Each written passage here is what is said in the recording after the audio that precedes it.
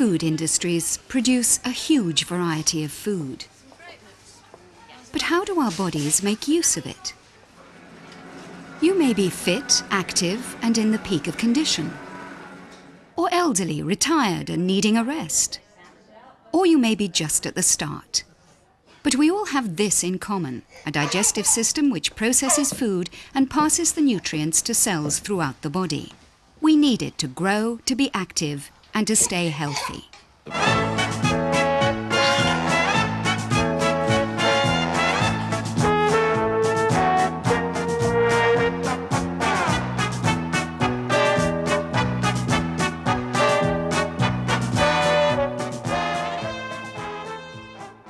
To start with, how long does food stay in our bodies?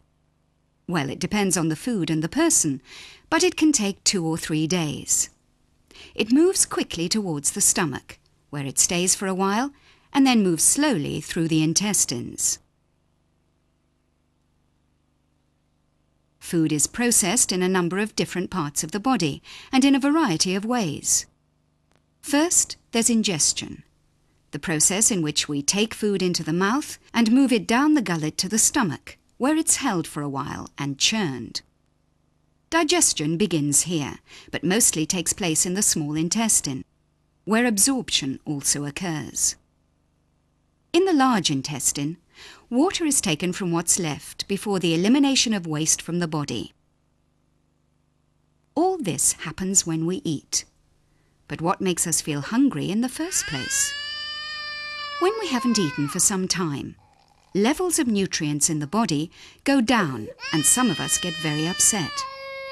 This signals that we need to eat to keep the body performing properly. A carrot is enough to make this baby happy, but our bodies need a variety of foods, and so we eat all kinds. Hard, crunchy, chewy, greasy, liquid. Our digestive system must cope physically with all this, and it must also separate out the nutrients the body needs, for different foods have different amounts.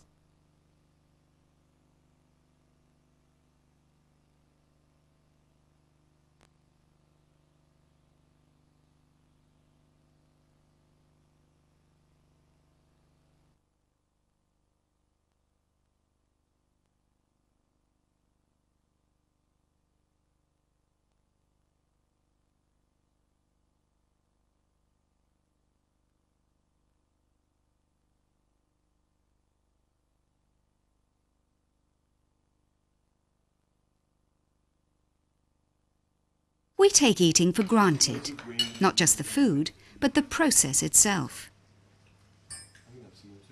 When we sit down to eat, we don't think twice about what's happening. But if we tried to swallow most food just as it is, straight off the plate, we'd probably choke. The first act of digestion is a physical one.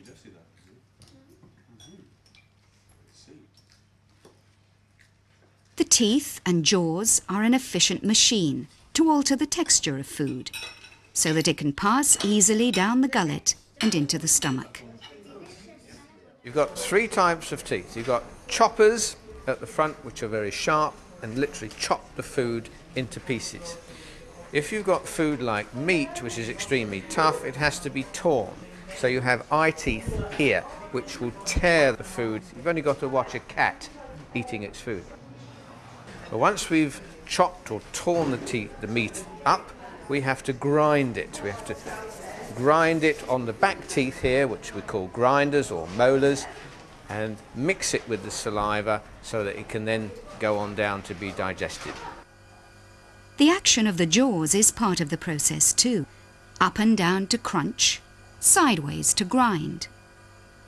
Even the soft cheeks and tongue help by moving food towards the teeth. The whole process is called mastication. But food must be moistened as well, and beneath the tongue and at the sides and back of the mouth are the glands which produce saliva to lubricate the process of mastication. Just the thought of food will sometimes get them working. If you didn't have any spit, and you put the food into your mouth, it would stick everywhere and you wouldn't be able to move it around. So the saliva is literally a lubricant, a fluid, which mixes with the food, makes it soft, and then enables it to move on down. It also has another function in that there's special chemicals in the saliva which help to start to digest the food as well. The chemical is an enzyme called amylase, and it starts the process of breaking down starch into a sugar called maltose. Teeth, jaws and saliva shape the food into a ball, a bolus, which we swallow with a gulp. But after that we do not control the movement of the food. The muscles of the stomach and intestines take over.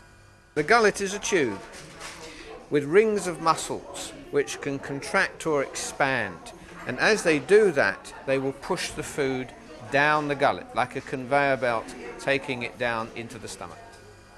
The muscle action is called peristalsis. That's it there. And it controls the movement of food throughout the body.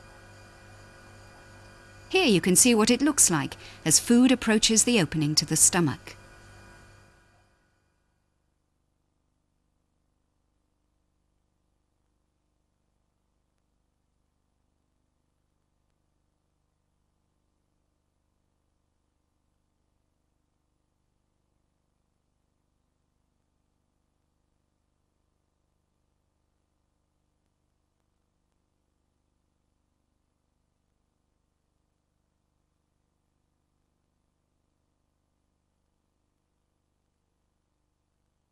Here's the stomach, higher in the body than many people think.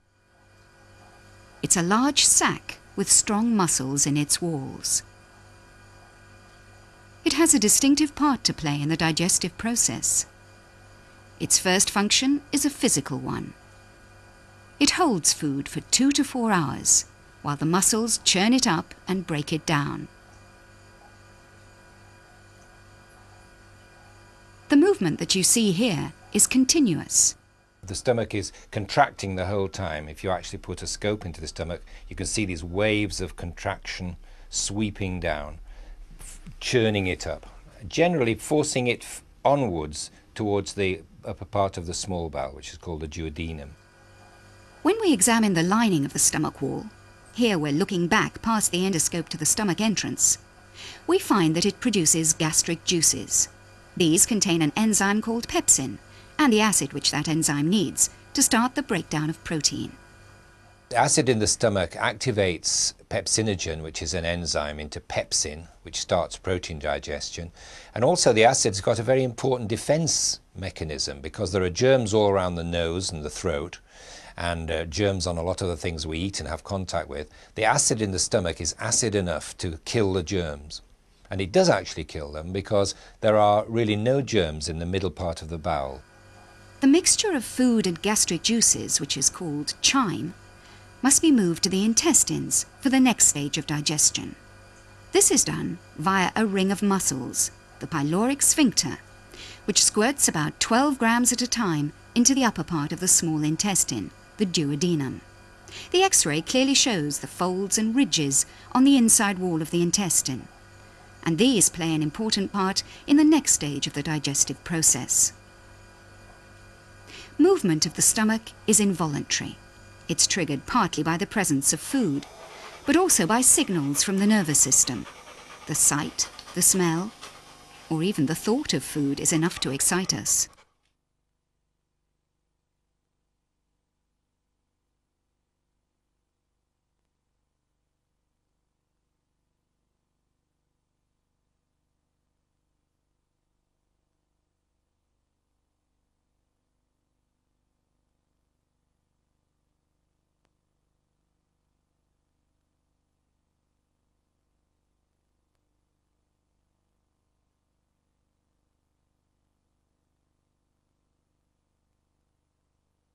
Most digestion is done in this 6-meter-long tube, the small intestine. The food has to be moved through it physically, and while this is happening, it's also further broken down by enzymes, so that nutrients in it can be carried into the bloodstream. In the duodenum, which is 25 centimeters long, chyme is mixed with bile from the liver and with juices from the pancreas, and from the duodenum itself. You've got this mixture in the duodenum, and then there's a lot of enzymes pouring in to this mixture from the pancreas gland. And that's secreting really enzymes to digest fat, protein and carbohydrate, as well as the bicarbonate which it produces. Coming also down from the liver, coming in through the same little tube which joins it just before it gets to the bowel, there is bile. And particularly important in the bile are these bile salts. And they're like a detergent which breaks down fat and helps digestion. It makes the fat small enough to be digested by the other enzymes, by the lipase from the pancreas. Chyme from the stomach is acid, and bile can't emulsify fat. That is, can't break it into small droplets in acid conditions. But pancreatic juices contain bicarbonate, which is alkaline. The fat now emulsifies easily because the acid has been neutralized. The main enzymes in the pancreatic juice are amylase, which breaks down starch, lipase, which breaks down fat, and trypsin, which breaks down protein. As the food is broken down, vitamins and minerals are also released. The wall of the small intestine has permanent folds and tiny projections called villi, which make it look and feel like velvet and greatly increase the area in contact with the chyme. So 6 meters of intestine actually has a surface area of about 30 square meters. Food is in continual contact with this interior wall as it's broken down by the enzymes and moved along by peristalsis. Dietary fiber helps the action of peristalsis because it adds bulk to the food.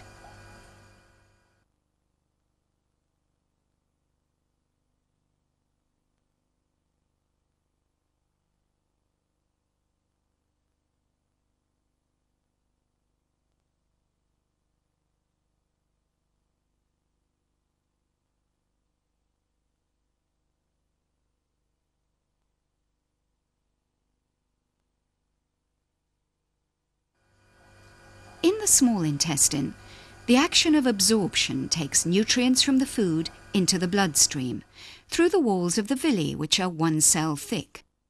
The villi themselves are richly supplied with blood vessels, and the absorption, which starts on their surface, works in one of 2 ways.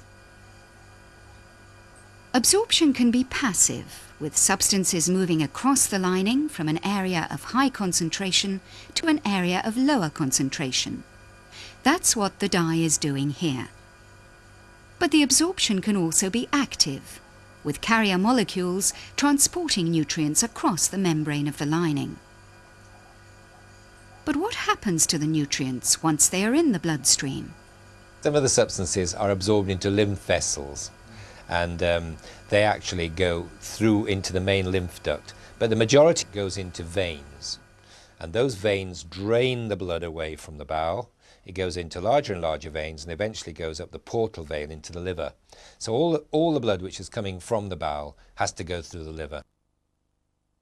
The liver converts nutrients into the substances the body needs. These are carried in the bloodstream and used by cells both to provide energy and the materials they need to function.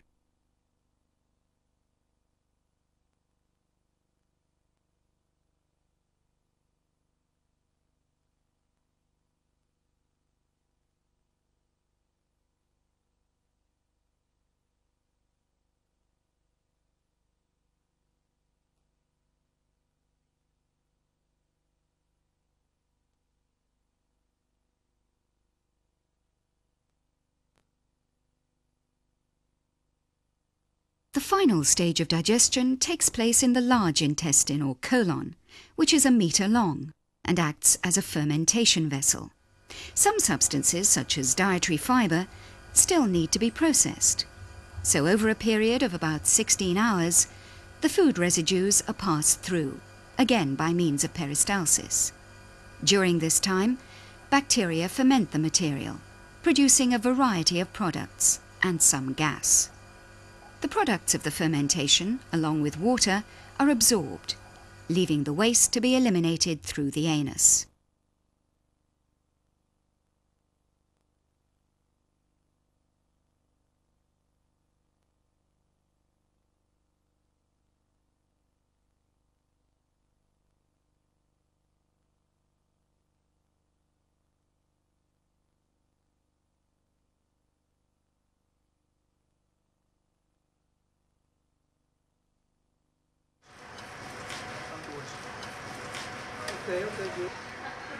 Like vegetables?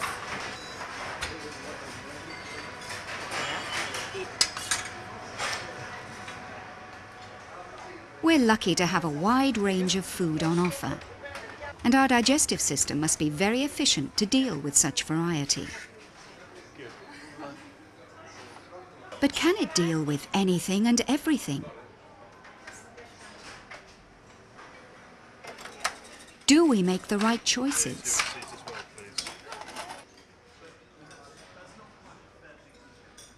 Our body can only take from food what there is in it. It's up to us to make sure we feed it the right mix of nutrients. Too much fat, for instance, or too little fibre will affect our health. And of course, the body needs a constant supply of fluid from drinks. So what's the answer? We need to have not just one kind of food, but a variety. The variety must contain the right balance: protein, carbohydrate, fat, vitamins and minerals, fibre, and fluid in all its forms. Eating a variety of foods will provide the body with the energy and nutrients it needs to function properly. And that's something to celebrate. Bye.